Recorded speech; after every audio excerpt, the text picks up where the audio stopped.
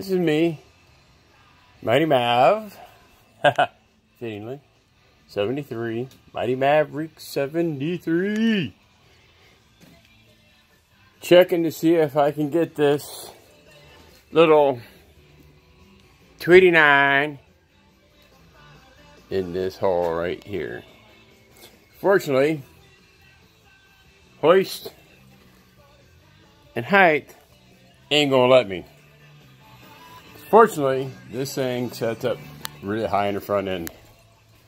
This is my 1972 Maverick grabber that my dad purchased about 20-something, 30 years ago.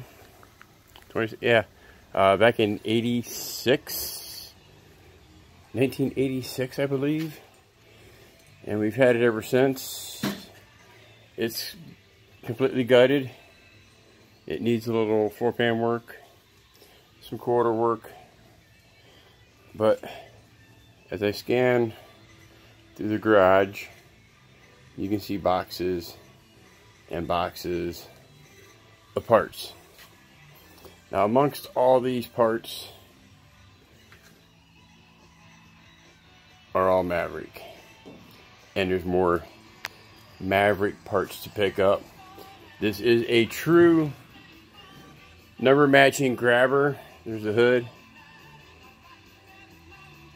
I have a 302 and a 256 cylinder at the house if this 289 does not run.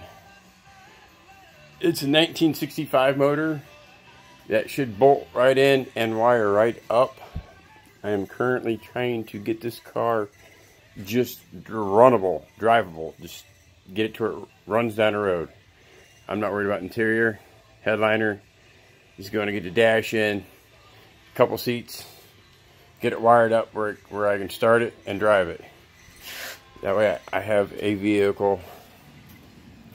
Because unfortunately, guys, my 09 HHR SS, this beautiful black beast of a little car, is sitting with a blown motor, and it's about $3,000 plus for a motor.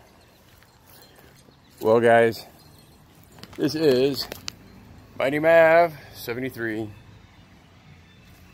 saying peace.